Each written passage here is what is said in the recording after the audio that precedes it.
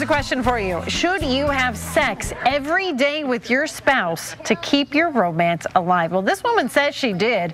This is her interview with the Huffington Post. Brittany Gibbons says her and her husband had sex every day for an entire year, and she did it because she felt sex was becoming more of a chore than an enjoyment, and she wanted to change that.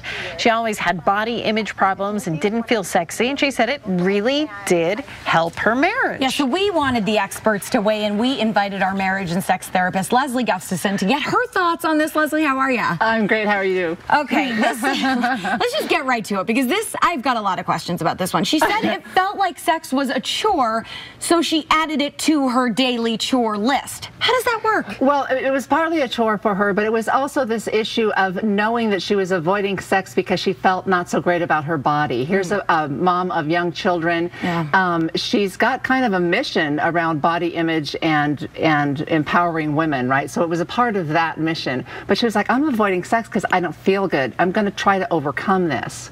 So while it started out as a chore, she said over time it became something that she looked forward to in her day. It was a time of connection with her husband, and it was pleasurable.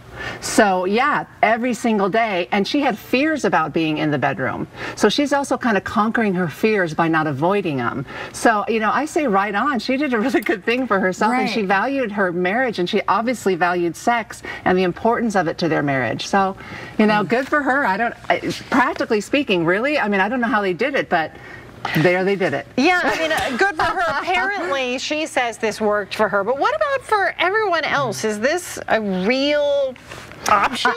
You know, I think it's kind of a huge goal to try to pull off. But what if you thought of yourself as having sex consistent, like you're going to shoot for 3 times and maybe you'll hit 1 or 2, right? So it will keep consistency up.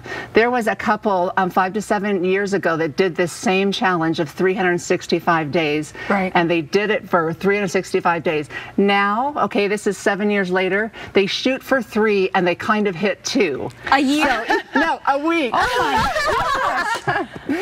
Yeah. I was like, I am never getting married. Yeah. But I think there's something to be said about the consistency, because sex is marital glue. Okay? Right. When you have sex, oxytocin is getting kicked off between the two of you, which is a bonding and a chemical, right? It's also the chemical that is used when you're nursing. So you're bonding with your husband. It's also, sex kicks off dopamine in your brain, so it's a low-grade antidepressant. So this gal in particular probably got that extra benefit of sex every day, actually probably helped her mood and encouraged her along the way. Now let me ask you, what do you tell your patients to aim for? Because we did a little research, and what the average couple has sex less than twice a week, just under twice a week. So what do you suggest couples aim for? What's a good number? I don't pick a number because every couple is different, and every couple has to figure out what's right for them and negotiate it.